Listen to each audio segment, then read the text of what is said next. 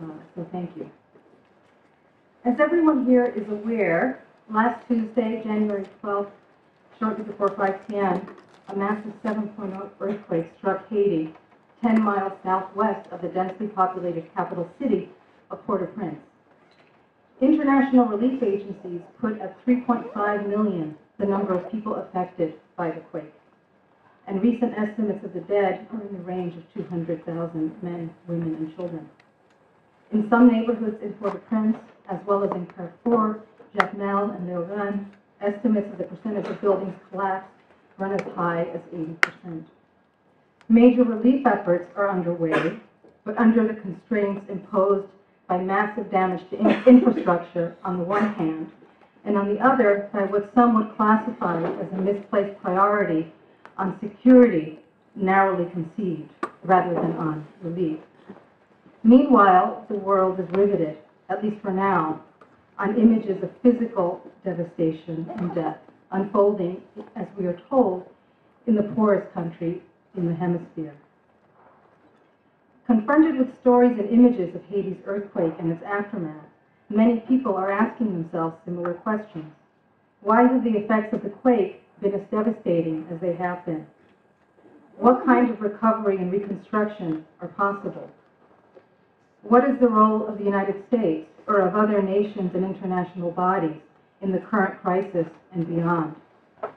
And in the face of such calamity, we ask ourselves, what is our own duty to Haiti in any number of capacities, as individuals, as Americans, as Haitian Americans, as lawyers, students, scholars, and educators?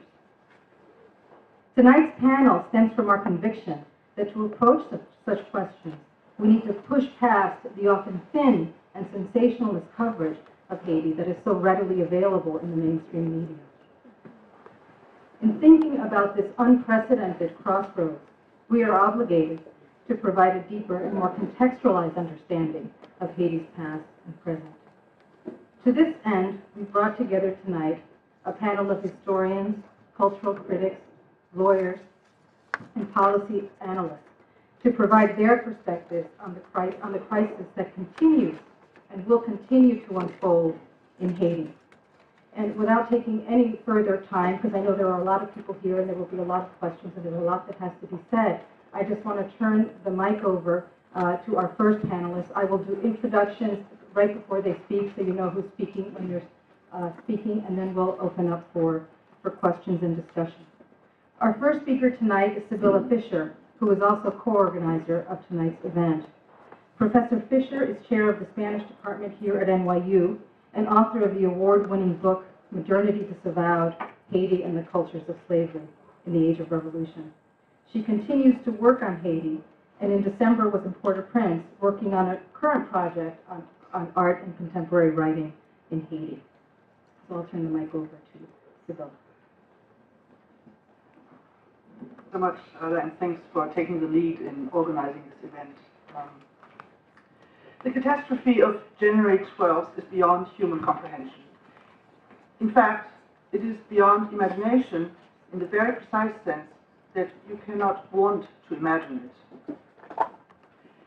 But it is also produced as incomprehensible by the media. Dead black bodies wherever you look. People without name, without history, without location, mere bodies, all black, all shoveled into mass graves without much ado. So different from our protective sense of bodily integrity in the north, yet familiar since it is Haiti, exposed to a gaze at times that at times borders on the pornographic, a country of progress. But is the event incomprehensible? Can we explain it? Certainly. There is a complex web of factors that contributed to the sheer scale of the disaster. I will turn to history and try to shed some light on why the events are being produced as incomprehensible. The obvious. Haiti came into being through a successful slave revolution. In 1804, Dessalines declared Saint-Domingue independent from France. Under the Amerindian name of Haiti, the first black state in the Americas realized a complete reversal of imperial hierarchies and social goals. Slaves had become masters, and the export-oriented plantation economy had been severely disrupted. This was not supposed to happen. Not in the slaveholding Atlantic, where slaves were big business. Half the sugar and coffee consumed in Europe and the US was being produced in Saint-Domingue, the pearl of the Antilles. This was not supposed to happen in a different sense, too. Slaves cannot liberate themselves. Abolitionism is one thing, revolutionary slaves another. The slave owners throughout the Atlantic were forewarned. Although they officially pretended that Haiti did not exist, they started to take precautions. Despite Haiti and despite moderate abolitionist activities in some European capitals, the area cultivated by slaves in the New World had grown significantly by the mid-19th century, and the main slave economies, Cuba, the US, and Brazil, emerged strengthened from the period of contention in the earlier part of the 19th century. Needless to say, this was not a hospitable environment for the only post-slavery state. Haiti was ostracized, a fantasma guarico, as they used to say in Cuba. France recognized Haiti in 1825 in exchange for an exorbitant indemnity. It took Haiti 100 years to pay back that debt. A huge drain on a country that was trying to rebuild after a devastating revolution that may have killed as many as a third of the 500,000 former slaves. The Vatican refused recognition until 1860, a fact of significant consequence since the Church tended to be the institution in charge of education in most post-independence states in the Americas. The US did not grant diplomatic recognition until 1862, and you will all recognize the significance of that date. Sidney Mintz once said, the surprising thing is not that Haiti fared badly, but that it fared at all. And actually, when we look at 19th century Haiti, the situation could have been far worse. Unlike most Spanish-American countries, it was not consumed by fratricidal wars. There was a subsistence economy in place that seems to work, and a livable, though massively unequal, arrangement of power between the old colonial elites and the black masses. But never mind the relative success of 19th century Haiti. Much of contemporary perception of Haiti continues to be shaped by a revolutionary history that was not supposed to happen. Haiti as the dark, dangerous, fierce threat to the rule of law and reason, a security threat. You should be surprised by this. You should be saying, how can that be, 200 years later, after a civil war to abolish slavery, after civil rights struggles, after black power, after so much effort to overcome racial subjugation and subordination? And yes, there is, of course, a lot of history between the revolution and the catastrophe that befell Haiti on January 12th. But let me try to put just one line through this, and I'm sure other panelists will pursue others.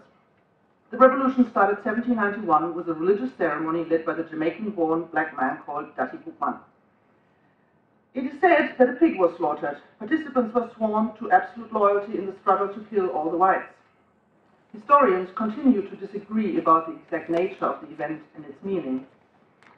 In the Haitian national imagination, however, it marks the beginning of the uprising in the north, from where it soon spread through the entire colony. In commemoration of Bois-Cayman, there is now every year a small pilgrimage to the site of Bois-Cayman in the north. Here is how a website run by fundamentalist Protestants in the US, whose acknowledged mission is to support long-term missionaries in Haiti, described the Bois-Cayman ceremony. I cite, on August 14, 1791, many slave leaders of Haiti had held a secret meeting at which they dedicated their country to Satan. Every year since then, witch doctors have met to rededicate the country to Satan. And President Jean-Bertrand Aristide, a Roman Catholic priest, renewed the vow in 2004. When the Haitians won their independence from Napoleon's armies in 1804, they attributed the victory to voodoo. You can look this up on www.bonbagaille.com, which ironically means good business, a good deal. So it's kind of a commercial kind of thing, bon bagaille. One wishes this website was unusual. Alas, it isn't. And you could go to the website by Elizabeth Eames in Blogspot to find more examples of such nonsense. Okay, you might say this is religious fringe stuff. What does it have to do with contemporary views on Haiti, with CNN and ABC coverage? Well, let me just recall Pat Robertson's comments, former Republican presidential candidate, who shared his view recently with US audiences that Haiti is cursed because it was founded on a devil's pact. But more troubling in some ways is the secular version of this view, which sneaked into the opinion pages of the New York Times. I cite, Haiti, like most of the world's poorest nations, suffers from a complex web of progress-resistant cultural influences. There's the influence of the voodoo religion, which spreads the message that life is capricious and planning futile. The high levels of social mistrust, responsibility is often not internalized. So where does this come from? This is David Brooks in the New York Times, by now notorious, of course. Where does this come from? When did you last hear from hard-nosed political commentators about patterns of internalization of moral sentiment? But the main point really is voodoo, the supposedly progress-resistant structure that keeps Haiti from joining us all in the path of progress. Let me just say one thing. Voodoo is just one of the many Afro-Atlantic religions, like Santeria, like Candomblé, which focuses on community and healing. There are evil spells, there are also good spells, and it's a glorious way to celebrate abundance in conditions of scarcity. And let us not forget, a living memory of the slave revolution of 1804. Why is it that a mainstream commentator feels entitled to attribute progress resistance to voodoo? If they're worried, quite wrongly in my view, about fatalism, why aren't they worried about Calvinism and notions of predestination? One thing is clear. In 1804, something happened that was not supposed to be possible. Slaves liberated themselves. It's the unthinkable, the slave owner's worst nightmare. A nightmare, not reality. So one concludes it was possible only because of the pact with the devil. What came up? As another Protestant fundamentalist side puts it, from the time of its freedom, Haiti has been in chains. A remarkable statement. For Haitian freedom, freedom from slavery is actually not freedom at all. It is because of voodoo that insurgent slaves became masters. Because of voodoo that Haiti is irredeemably poor and violence-prone. Freedom, then, has to be secured by others. U.S. Marines, Protestant missionaries, and development experts who understand that progress can only be made against the descendants of revolutionary slaves, not with them. Let us be very watchful when we read stories about Haiti in these dark days.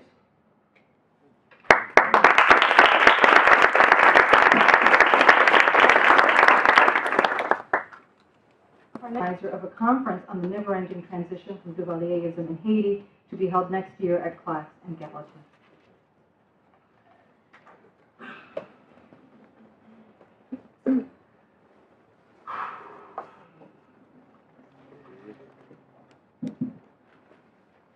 Like many of us, I've been trying to make sense of all this, and what I've been doing the past couple of days is grieving and writing.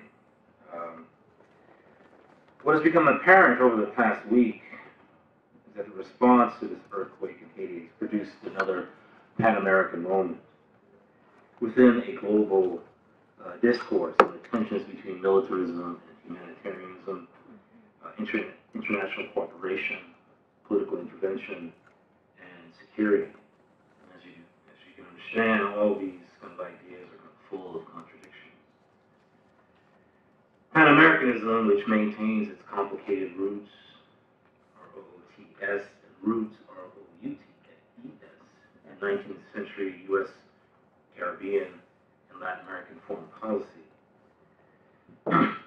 proved paradoxically useful for Washington officials in spreading U.S.-style democracy, promoting mutual cooperation, egalitarianism, and non-intervention between American states. At the same time, implementing gunboat diplomacy, military occupation, and dollar diplomacy. Caribbean peoples and Latin American peoples also have their own idea and version of Pan-Americanism. They've employed the ideology in order to benefit from U.S. foreign assistance programs, to challenge U.S. military aggression and political economic intervention, and and to assert the historical bond of colonialism. In spite of a history of direct challenges to a U.S. style of Pan-Americanism by Caribbean and Latin American peoples, Haitians obviously included, U.S.-based aid and credit organizations and programs that are ideologically rooted within Pan-Americanism. Policies such as FDR's Good Neighbor Policy, Harry Truman's Point 4 program, the Inter-American Development Bank, and USAID, USAID, which is obviously heavily involved in relief efforts in Haiti.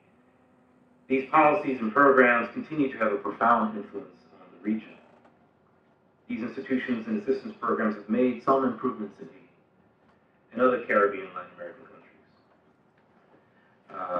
I was just there in 2009, in August 2009, and volunteering at a summer camp in Petit Glove, which is about 2 hours away from Port-au-Prince. And I remember the smooth wooden desks and benches that were at the school that were provided by USAID. However, it's critical to note that these same inter-American bodies, easily found within the Washington, D.C. grid of avenues named after U.S. states, often fail to critique U.S. foreign policy, structural loan programs, and a history of underdevelopment due to U.S. occupation, obviously within Haiti in 1915 to 1934, also 1991, military aggression, U.S. financial receivership, in which the U.S. took over Haiti's banking system, and political meddling in the Caribbean and Latin America since the turn of the 20th century. The world has responded to this disastrous earthquake that has devastated Haiti's capital city. Obviously, a mammoth humanitarian effort. Yet there's some concern by Haitians in the diaspora, leftist intellectual circles, even French state officials, that humanitarianism is being supplanted by U.S. militaristic maneuvers and Washington interventionist politics.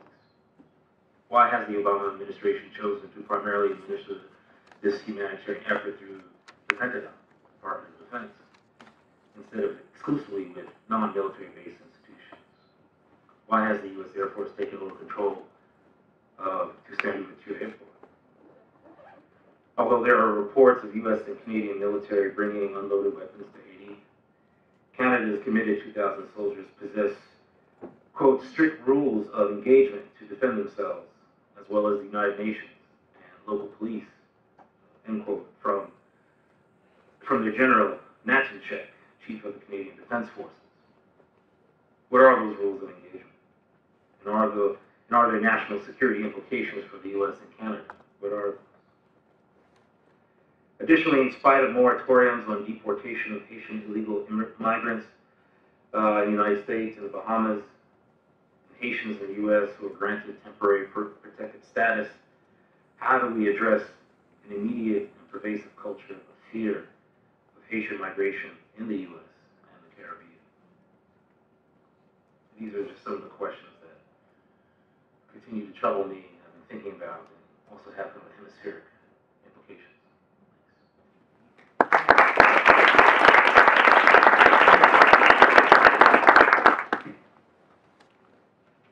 One, Liberté, a Haiti anthology published in 1999, Haiti in the United States, 1997, and Literature and Ideology in Haiti, 1915 to 1961. He has represented CARICOM and the Caribbean Conference of Churches on official missions to Haiti. Thank you. Well, I just have points, as Ada suggested we do, which I will just speak a little bit about, which will probably generate questions later on. First point is neocolonialism. Hidden behind Haiti's spectacular beginning, truly spectacular beginning, is the fact that Haiti is also the world's longest experiment in neocolonialism. That is, the morning after independence in 1804, Haiti was a pariah state. Recognition by France at terrible cost, by the US later on, only increased Haiti's dependency. The occupation of 1915 put Haiti squarely within the American sphere of influence. This fact of dependency has shaped Haitian society on the inside as well as on the outside. On the outside, it has given the US and France, the US in particular, present, an enormous say in what happens in Haiti. On the inside, it has strengthened and supported an elite which essentially are the brokers between the neocolonial powers on the outside and the Haitian nation that produces on the inside. A market-dominant elite, which each time there is an intervention, benefits from these interventions. Till recently, the Clinton initiative in Haiti essentially meant investments. Investments in what? Investments in light assembly, investments in essentially the things that this market-dominant elite does. So that the first point I want us to keep in mind is this question of neocolonialism and the stalled nature of Haiti since 1804. Haiti is a stalled society since 1804, and in fact, you could start seeing the symptoms of the failed state from 1804 because Haiti is not allowed to advance essentially because of what I see as a sustained experiment in neocolonial domination. Point one. Point two, Haitian exceptionalism. Haitians are loved or hated because they are apparently different. Brooks in the Times can tell us that Haiti has a progress-resistant society because of voodoo fatalism, but he also said, interestingly, poor child-rearing practices. Where does that come from? Well, I know, if you read Robert Rothberg's book, The Politics of Squalor, that's what Rothberg says. Haitians have poor child-rearing practices which creates maladjusted adults. That's why they're in that terrible situation that they were in. I think his book is in the 1950s. However, I don't think the problem stops there. Those are the easy targets. The harder target, I think, is my friend, Madison Smart there, who then presents Haiti as mystical. Haiti is mystical, and you hear people, well-meaning people, talk about Haiti being the most spiritual place on earth. Well, Haiti is no more mystical or spiritual than Jamaica or Brooklyn.